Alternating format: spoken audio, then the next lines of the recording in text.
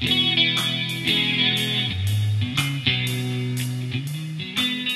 think that over time there'll be a particular clone that's best suited to a particular set of climate and soil? Well, I'm not sure about that because everyone has their own winemaking philosophies and opinion. They might think that the Australian clone will work well here or this one might work well there. But for me, I think there's a lot of different interesting things coming to America now. 20 years ago, basically 15 years ago, we'll say even, there were basically only 2 or 3 clones of Syrah to choose from. You had the stuff from Davis, which is from Australia. You basically had the Durrell clone that was planted in the Durrell vineyard years ago. And that was basically everything that was planted up north all the way down to probably Monterey County.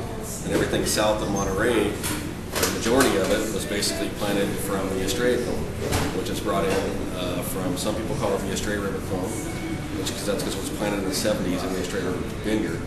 And some people call it the Chicoutimi clone because it was apparently grafted from some Chicoutimi clones from Hermitage. I'm not sure exactly, but I do work with that clone in Santa Barbara County in the Thompson vineyard. And that clone now has gone from Hermitage to Paso Robles to Zaca Mesa to Thompson Vineyard, so it's never been on rootstock either. So this is the 5th generation of grafting, or 4th generation of grafting, never been on rootstock. And it's completely different than the stuff that we're getting from other beans. But it does have a little bit of April now, a little bit of virus, and it's naturally very low yielding.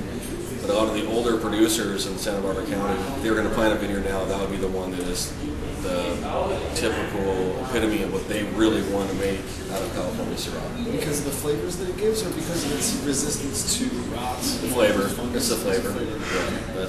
And I think that's part of that because that's what they're accustomed to. They've been working with it for so long. They know what that's going to give.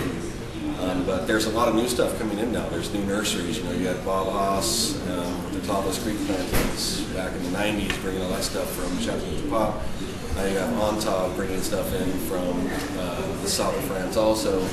So now there's got to be at least 20 plus clones of Syrah alone in California. And so when folks are making their choices, whether they're a startup winemaker or even one that has a lot of experience, what they're doing is going to a nursery like Montauk and choosing from a library of different.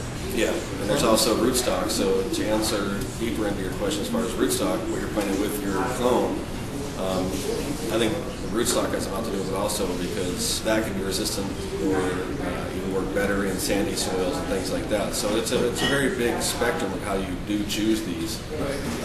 But to me, when someone, if you were to come to me and say, I want to plant a new vineyard, would you like to be involved in making wine for my place, then I would probably say let's deal with some of the newer clones because I know what the older ones are doing, which is not right or wrong by saying that. It's just, this is an experiment. Let's see if we can do something new because maybe in 20 years we try a new clone, we might say this is the one.